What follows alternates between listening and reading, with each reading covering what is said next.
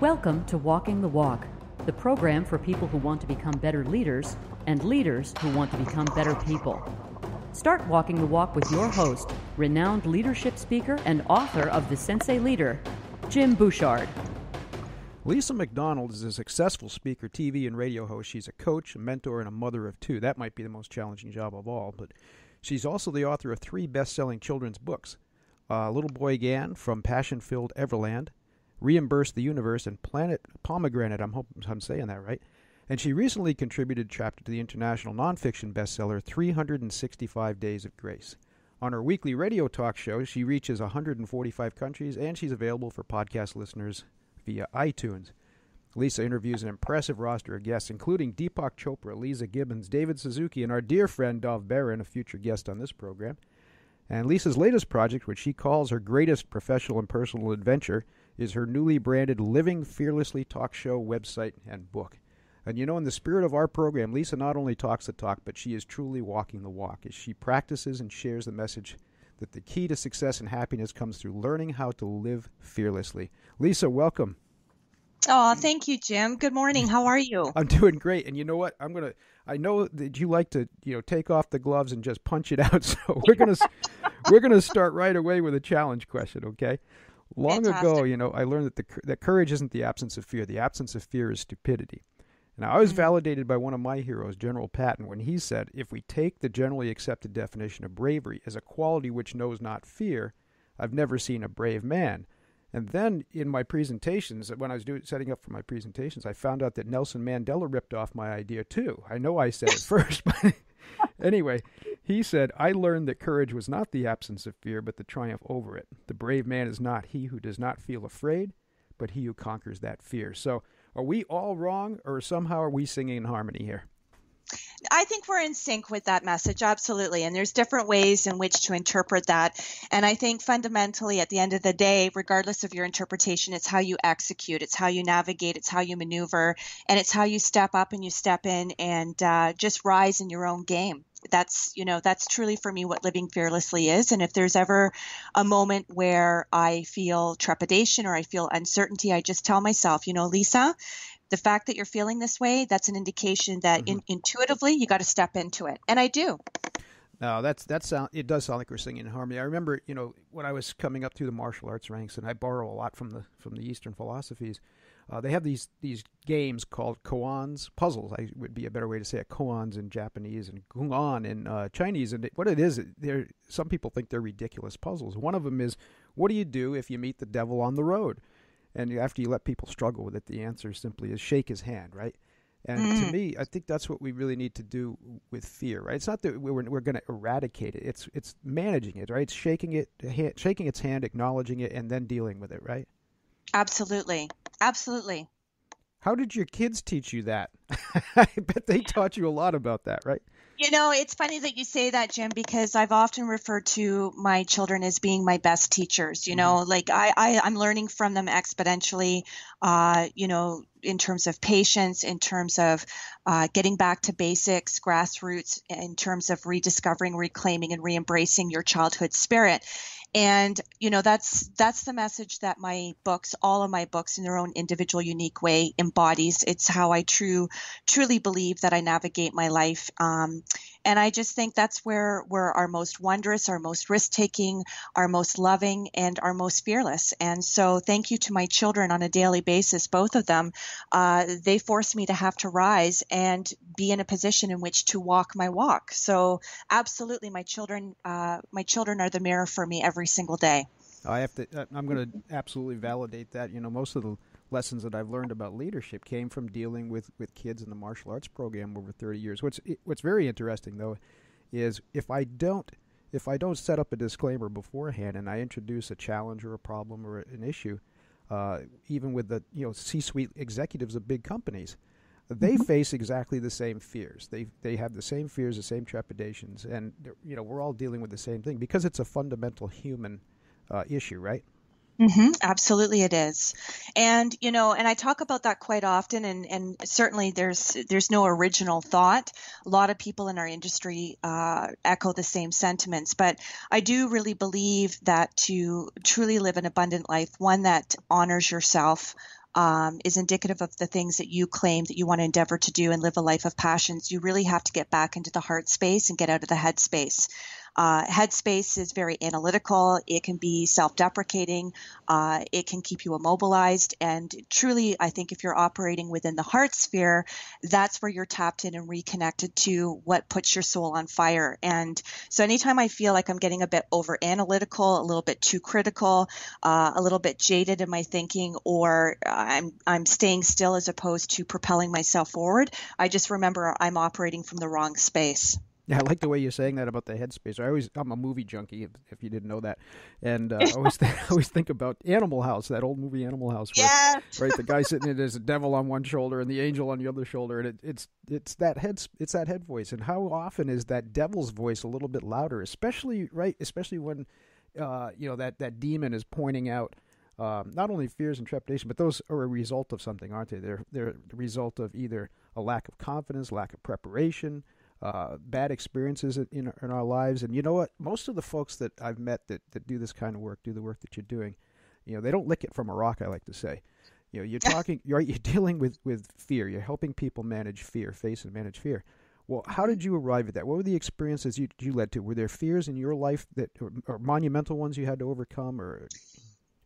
Very good question, Jim. And I've been an open book about all of that. And in terms of my first adult nonfiction book, which is in the process of soon being published and released, I talk quite openly and talk candidly about a lot of the different struggles and challenges and adversity which I faced in my life, dating back to 4 years old. I'm an incest survivor. I'm a divorced woman. I'm a single woman. I've been on my own since 16.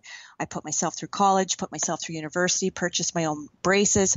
I've been self-sufficient and have had to be a survivor/warrior my whole life, as far as what I can recollect and as far back as I can remember.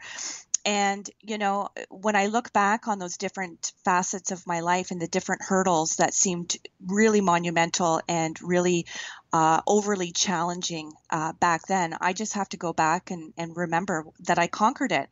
And in addition to that, I've also spoken quite openly about the fact that prior to what I now do for a living, I used to be in social services, crisis management, specifically within senior management for about 25 years.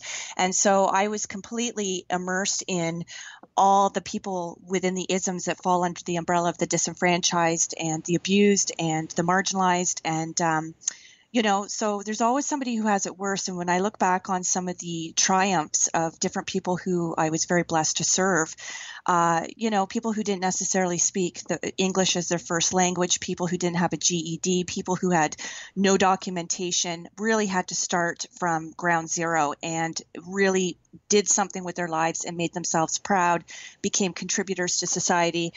So I really think it goes back to the human spirit. I really believe it comes and derives from a place of self-love. I think everything comes from self-love. And I think in order to keep yourself on that track of being in a good mindset, a healthy mindset, and one that's going to support your visions, your dreams, your collaborations, your partnerships, business, personal, family, everything, I think that it's just really important that you learn to get out of your own way and deconstruct some of the programming that has been indoctrinated into our belief system of how we see ourselves, how we see others, and how we see the world. Amen. We get hardwired, and we get hardwired early. But you know what? It's funny, going back to your first thought there. You could be the object of a demonstration these days when you're talking about, the way that you brought yourself up and the way that you really shaped your own life from a very early age and overcame some rather traumatic experiences. But now, one of the greatest challenges we're facing in leadership, and I hear it almost every time I present, is dealing with this entitlement mentality. And I don't think it's necessarily restricted to a particular generation. I know the millennials get kind of a rap for that, but I've seen it growing now for a couple of generations. But we have this entitlement mentality that we're waiting around for someone else to do it for us, and are very afraid to step out and take a chance and do it for ourselves. So how did you really learn that, and how did that shape what you're teaching now?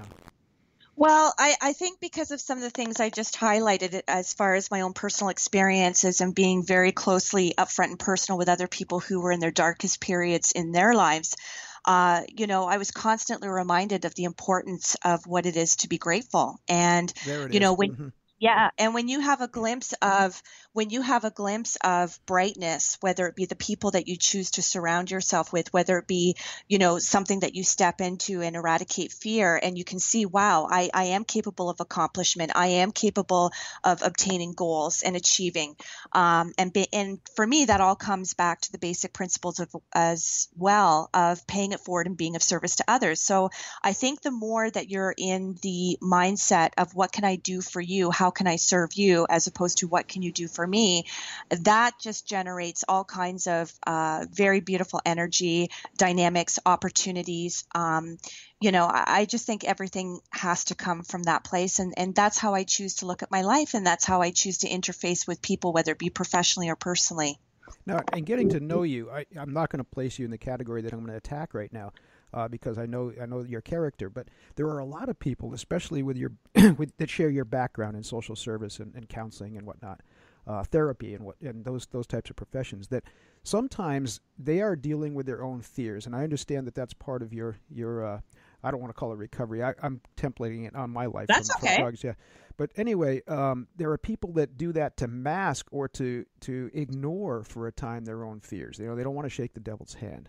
What do you say to that? How do you help people, get or help them identify at least or understand? Look, it's not about hiding these fears or burying them, and especially when you're helping other people deal with their fears. We really need to be we need to be empathetic, and we need to be open to that process, right? And sometimes that's very painful.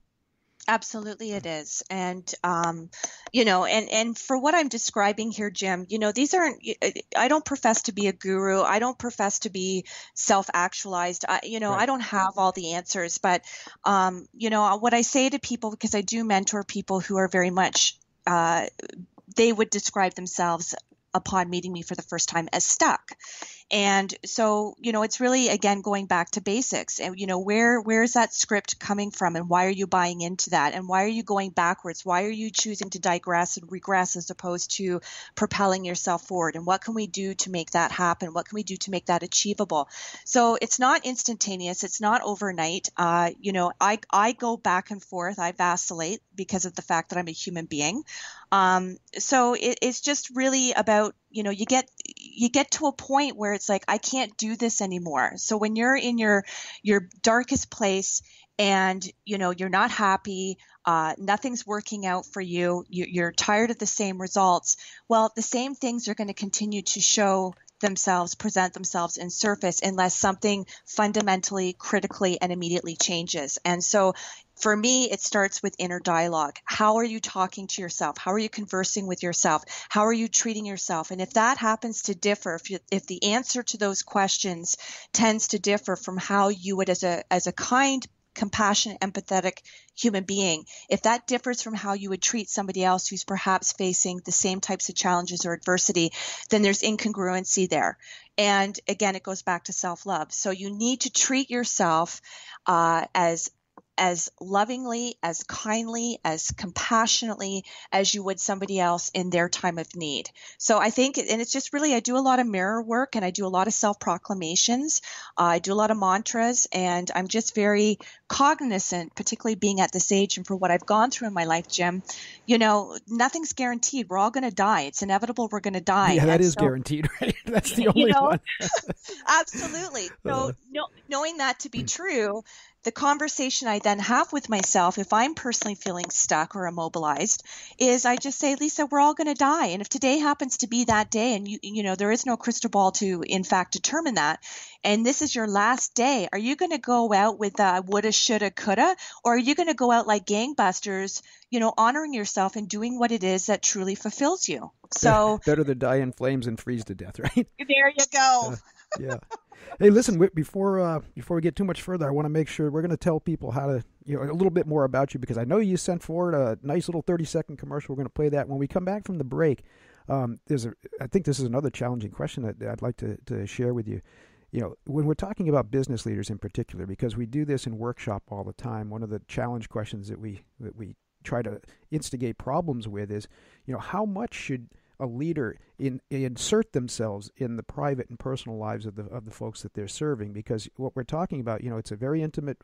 All leadership to me is a very intimate relationship but we also have to respect personal boundaries in the workplace and with others. So let's talk about that when we get back. And also, we're going to dig into that mirror thing a little more because that really excited me. That sound good? Lovely. All right, Absolutely. we'll be back in about Thank 30 you. seconds. All right. Hi, this is Lisa McDonald. As an author, motivational speaker, mentor, and television radio host, I help people break the cycle of fear and self-doubt that keeps them from leading an abundant life. Join me each week as we explore the secrets to living fearlessly. Fridays, live at 8 a.m. Pacific, 11 a.m. Eastern on the Contact Talk Radio Network. That's ctrnetwork.com. And I know, Lisa, you've been pointing people to your Facebook page as you're developing some new links, right? Is that the best place for them to find you? Yeah, Facebook is good. I do have a Living Fearlessly public figure business page, which has gained some phenomenal traction, which I thank everybody for, because again, you can't accomplish what you want to accomplish by living and existing in a vacuum. So for people who have continued to support me, whether it be through Twitter, LinkedIn is in the process of getting updated and improved. Website is just always, about right? Yeah, That's a never-ending battle. It's never ending. And my website is just about to be relaunched. So I can be reached at lisamcdonaldauthor.com. I can be found on Facebook, Instagram, Twitter. I have Snapchat, but I can quite honestly say I don't really use it very well. I haven't finagled that very well at all. I hear you. And listen, if you're listening live, and there seems to be a few people doing that today, feel free to chime in with questions and comments, and those will be available on the on-demand feeds as well. So don't be shy. Come on in and ask a question or share your thoughts too. So Lisa, let's get back to that idea. Everything you're saying makes perfect sense to me. But I believe again I think we're singing in harmony. That we're talking about leadership as a very intimate relationship. I think to me it's the highest level of human interaction. Absolutely. When you're willing to share yourself with a person that way, and you're willing to expose yourself to embrace that responsibility, right? And have the courage to, leading is a lot about sharing your ideas, exposing your ideas and actions to public scrutiny. But in order to operate effectively as a leader, I believe you need to know, at least on a basic level, what are the specific motivations? People always ask me, how do I motivate someone? I say, I don't know. I have to ask them. I need to learn what motivates them, and then we can see if I can answer that, right? So absolutely. How much should a business leader insert themselves in the personal or private lives of the people they serve, do you think? Well, that's a very subjective question, and everybody's hardwired differently, and we're all operating at different levels of self-awareness. And I'd like to think that I read people quite well. I've had to do that again in my prior vocation of being in social services and dealing with people when they're their most raw.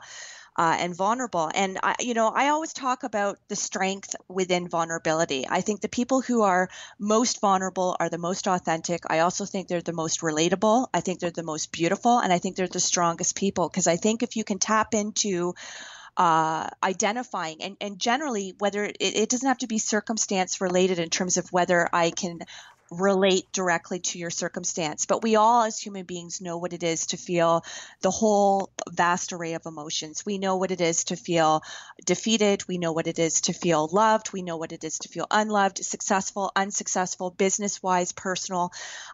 So I kind of gauge who it is I'm interfacing with, and I take my cue from them as to what they comfortably wish to tell me, at least initially, to build a rapport, to establish trust, sure. And to know that whatever it is that they do choose to disclose, it's certainly not going to be used against them, because that oftentimes is what prevents people from feeling trusting. Things have been used against them. Oh, absolutely. Our strengths sometimes are perceivably our weaknesses, and people can sometimes pounce upon that and prey upon that. And I think it's very important, not to approach any relationship in your life from a hierarchical standpoint where I'm up here and you're down there. Like I really like to go into, we're equals because we're human beings. Right there, we're equals. And the goal is, I think, to empower people. It's not to spoon feed people necessarily. It's not to say my way or the highway, or, if you don't get on board and you don't have necessarily the type of momentum I do and how I'm able to navigate my life and get myself unstuck professionally, personally, or otherwise. It's just, really encouraging people And sometimes, again, going back to basics, tell me what your strengths are. Let's not just focus on the problems. Tell me what your strengths are, because if people are having a difficult time being able to outline and verbally express what it is they view themselves or perceive themselves as being successful at, good at, what their strengths are, okay, well, there's your beginning point for me, because I'm so glad you brought that up, because there's, and I think that's the bad rap that the self-help industry gets. For example, you can make a tremendous amount of money by focusing on people's weaknesses. But I think the greatest leaders that I've ever encountered and that I've studied do focus. It's good to build up your weaknesses, and this is a martial arts lesson we learned too. I remember a master that I had who was talking about a very difficult kick, which is good for young 18-year-old people to do, right? Athletes. Yeah. But when you get a little older, you're going to end up in the hospital doing something like this. But anyway, I asked him one time, so, well, do you do this particular technique? He said, hell no, I don't. I threw it away. I'm going to work on my strengths more than my weaknesses. So I think that's a very important aspect of leadership, that you are able to identify and nurture people's strengths as much, if not more, than identifying it and offering correction, huh? Absolutely. Well, even Gary Vaynerchuk, he says that, I know I have weaknesses, but if I'm going to be successful, I'm not going to focus on my weaknesses. I'm going to focus on my strengths, and I'm going to capitalize on them, and so some people are very comfortable and very confident in being able to understand within themselves, more importantly, before being able to openly express it with anyone else. Call it a mentor, call it somebody who's heading up a mastermind, a leadership, a training session, to be able to express that out loud. But I think this is why we get into the problem of, perpetuating the doom and gloom and people backwards spiraling and going down the rabbit hole, because our society can be very easily totally concentrated and immersed on the negatives. Oh, we're addicted to it, aren't we? Especially lately. Oh my God. It's crazy. And it's, it's, to me, it's very counterintuitive. It's very counterproductive. Absolutely. It is. Yeah. Absolutely it is. And, so, let's come from a place of strength. If we're going to be solution focused, let's start from a place of strength. You've obviously identified that you're not in a great place in your life. You're grappling with this. You're struggling with that. We don't need to kind of burn that wheel by discussing it over and over again, because again, and we said this before we went live, you made reference to the electrons, and I've talked with Dove, and I've talked with you, and I've talked with a whole bunch of people about quantum physics and the fact that the electrons, they need to be navigated energetically. They need to be navigated. So, are you going to do so in a way that's counterintuitive and counterproductive by focusing on the negative? Or alternatively, conversely, are you going to focus on positive things that are going to fuel you in terms of your self-concept, fuel you in terms of your action?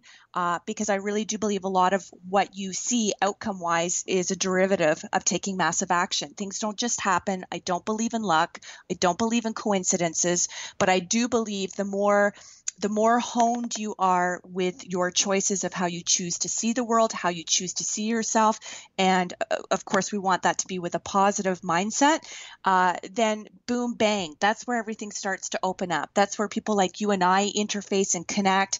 Our synergies are alive. I'm interested in you, you're interested in me. We talk about dynamic things. We talk about things that we hope are going to inspire the listeners, which I believe they already are, because we need more of that in our world. We are so starving for that. We already know the problems, and we know the instigators and who perpetuates those problems. Let's focus on the good stuff. No, absolutely. And one thing, without losing sight of, yes, there are weaknesses we should work on, and it's good to take inventory of those once in a while. And to me, I prioritize the weaknesses that I have that affect other people are the ones that I really need to work on more often than the ones that just only have an effect on me. But the idea of luck too, we're going to have to debate that on another program, because I'm going to go with that. Okay. As someone who survived some really interesting experiences, I do believe luck is maybe not the right word, but this idea of chance, and I'm so appreciative that the right things happen at the right time for me sometimes. But I want to go back to something you said a little bit earlier. I think it's a very important thing that people need to understand as leaders. You used vulnerability and strength really in the same idea, in the same thought. And too often I believe that people equate for instance, compassion with weakness or vulnerability with weakness. And that's not the case at all, right? If we're going to, and it's not that we're crying in our beer in front of people. That's not what we're talking about, right? But to be open and responsive and vulnerable and compassionate, that requires strength. Yes or no? Absolutely it does. And that's what forges genuine, authentic connection, because people need to know that people can relate to them. So like, let's take a tangible example. One of my most intangible mentors, who I believe I'm going to meet one day, and I'm just like so right around it, is Oprah Winfrey.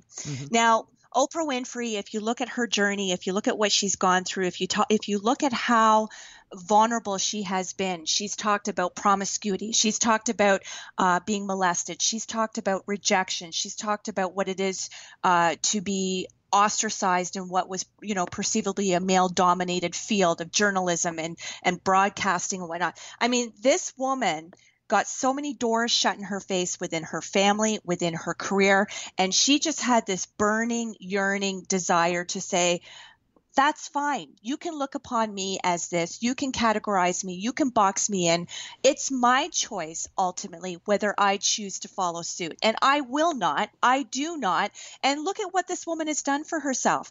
Now, can people relate to her status? No, not necessarily. Can people relate to her bank account? No, not necessarily. But what made her get there was the fact that she was able to talk about things that had happened to her that we know statistically happened to so many people, unfortunately. And that's where the buy-in came in. That's where the connection came in. And that's how she built a following, not for the sake of building a following for following's sake, but because she wanted to connect with people, because she knows what it is to feel alone. She knows what it is to feel alienated. She knows what it is to feel ostracized and prejudiced and all these other things. And she knew she wasn't alone. So she took her message, she took her experience, and she just threw it out there. And I mean, look at where she is today as a result of being authentic. Right. The experience is really the binding force there, isn't it? I mean, I appreciate what you're saying, that sometimes, we place so much emphasis on the results, on the outcomes, on, like you said, the bank account or the status or the celebrity. Celebrity, I think, is really a problem these days. And yet it's really, it's looking beyond that. And, that ageless question, right? Why do some people who attain this ideal of wealth or fame or whatever, and they're still not happy? Well, it's obvious to folks like you and I, isn't it, that they haven't resolved their experiences. They haven't really fully experienced life from a human perspective. They've bought into the golden idols that we've built in our society, right? That really aren't, Absolutely. I mean, hey, don't get me wrong. I'm not a hypocrite. I'd love to be rich. But having said that, I don't depend. I've learned this long ago. I do not, my happiness doesn't depend on anything that can be taken away from me. Absolutely. Bingo. That is such a pivotal key point. I'm so glad that you mentioned that, Jim. Thank you. Oh, geez, I feel like I'm on your show now. We always do. We end up doing that, right? That's good. Yes, we do. Yeah. Well, I learn from, as somebody who does radio and somebody who does podcasts, I learn from my guests more than they perhaps think that they learn from me. And I've always said that within my career, looking back on people who, again, were marginalized, disenfranchised, oppressed, where they thought because they were coming through our doors looking for service and somebody to help them maneuver their lives, it was always, oh, wow, like you've done this. Well, no, these people keep me humble, Sure. People keep you humble, but you have to be open to that, and you have to realize why you're doing what you're doing and get very clear about what your message is, who your audience is, and and to the degree that it's benefiting the collective. Because you said something, and I can't recall exactly what it was earlier in the show here. You're asking a guy with 12 concussions to remember something? That's going to be it. No, but you said something that was very key, like in terms of vulnerability. Yeah. I think it was about vulnerability, but it's am I doing this for other people, or am I doing entitlement? So the issue, the subject matter of entitlement, is this about other people or is this about me? And what am I most? Yes. So that was a very what am key I point. owed, right? Which is a big problem. Yes. Absolutely. Yeah. We don't have too much time left, although, we're a little bit flexible at the end. I don't know what your schedule is. Let's keep going. But I want to make sure people understand, too, that, we keep ringing this gong of strength. But, again, we're talking about compassion. I almost can't separate the words. Compassionate strength, tough yet compassionate, yes. Vulnerable yet strong. Yes. But again, there's a fear there when we expose ourselves, when we share these experiences there, because we don't know how people are going to accept it, right? I know, a big part of my presentations is my drug experience.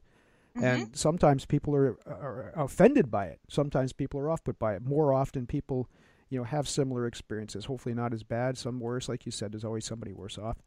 But yet I've learned, I've never been comfortable sharing that. I was complimented one time after her presentation, and a woman came up to me. She had that experience in her life. And she said, I'm so grateful that you're so comfortable sharing that. And I laughed. I said, I'm not.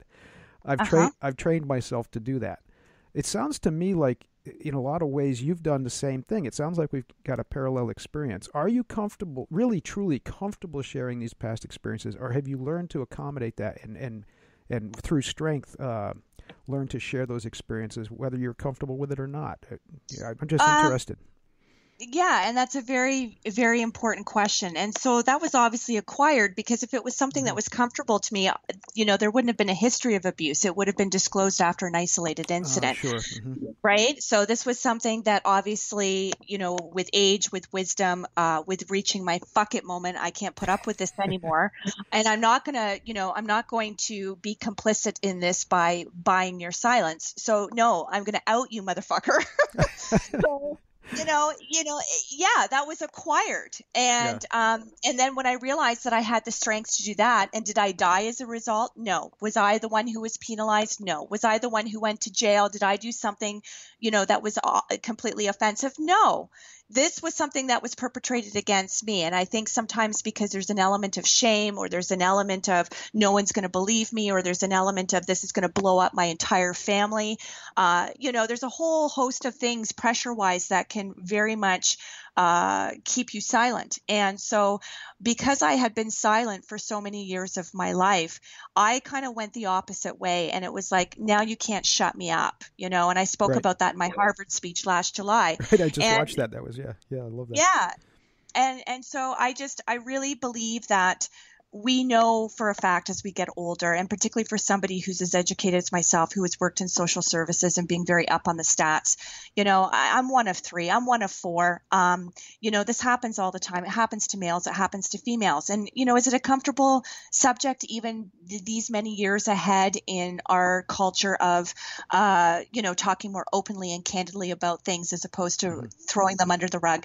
It's still a taboo subject. It will always be a taboo subject. And, you talk about incest, and all of a sudden people's, it's a visual thing. People start seeing things. And I know that when I say that, people are envisioning things of what it must have been like, and positions I was in, and all kinds of things, literally and figuratively. And no, it's not a naturally very comfortable thing, but I have to be very cognizant of what is it that motivates me, inspires me to get my message out there, that allows me to be vulnerable, that puts my story out there where I wear it on my sleeve. And it's because I know I'm going to identify with somebody. Somebody's going to identify with me, and it might break the silence for them. It might save them years of additional abuse. It might show them that someone like me can come out on the other side and still be productive and still make something positive of their lives, and be a champion for other people in their lives, and, get people off the fence in their own lives. And I just think, it's a miracle to even be here. And so when people don't,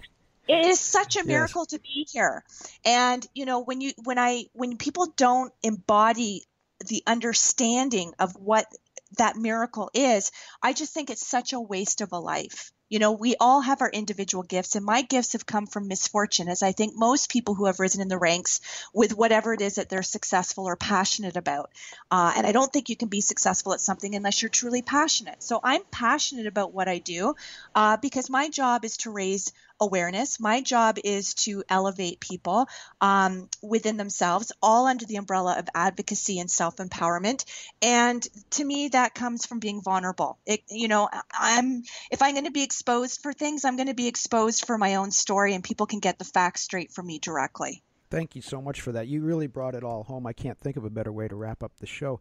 I believe that, and tell me if I'm putting words in your mouth, but we started by asking, are we singing in harmony? I so strongly, I always believed that we were, but I feel even more strongly now that we are, because living fearlessly the way you're teaching it doesn't mean you're not going to face fear in your life. It doesn't mean that you're not going to experience that emotion, right? It means you're going to face it, you're going to embrace it, you're going to take these things, and everyone can learn this. If you hear anything from Lisa or myself, right, and if our experiences are worth anything, it's really for that reason alone, right, that anybody, I always like to say, look, part of the reason I tell that story is I'm the guy who stands in front of you and says there's no excuses. If I can do it, anyone can. Absolutely. Right? Absolutely. And I think you're the same way. Yeah. Well, I just such an honor, Jim. I can't tell you how grateful I am for giving me this opportunity to not only talk with you again, through the podcast, because I just think you're just such a leader yourself. I mean, you really do walk your own walk, and you've been very gracious in extending me this opportunity. And the opportunity means so much to me because it means it's going to hopefully resonate and connect with somebody else, and it's going to reinforce for them that they're not alone. And that's all I care about in terms of using my social media platforms, reminding people they are not alone and they can still get out of the victimology mentality and turn themselves into their own, victorious hero, shiro leader. Because we all are. I mean, we're faced with challenges every day. So get on with it. Get on with it. Start living fearlessly. Strap that belt on. There you go. Yes. Thank you so much. And before I tear up, because that was so kind for you. You're way too kind, and I do appreciate it. Let's do this. Can we pledge that this will be the first of many? Absolutely, Jim, it will. All and right, I'll have you back on my show, as I've already vindicated before. Sounds wonderful. Well, let's talk again soon. I hope everyone enjoyed it. Remember, you can join in on the live chat. Please don't be shy about that, and we'll keep opening that up and keep the thread going because, on demand, lots of people are going to be listening on demand. Share your thoughts, share your comments, your questions in the comment areas. And if there are questions, I'll do my absolute best to answer them or get them to the people who you want to hear from. So if for this show, and I know Lisa will be very open to responding to your questions. So absolutely. Right. Well, keep shining, Jim. You're doing a wonderful thing here. The world needs you. Oh, thank you so much. Thanks for listening to Walking the Walk, and we'll be back with you again soon. Thanks for listening to Walking the Walk. Please share this episode. We encourage you to download and share the program with both experienced and aspiring leaders in your network. We also encourage you to suggest guests for future episodes. Complete information at walkingthewalkpodcast.com. Jim Bouchard is in high demand, presenting keynotes and workshops for conference, corporate, and community audiences all over the world. To book Jim for your next event, meeting, or retreat, visit thatblackbeltguy.com or call Alexandra Armstrong at 207-751-4317.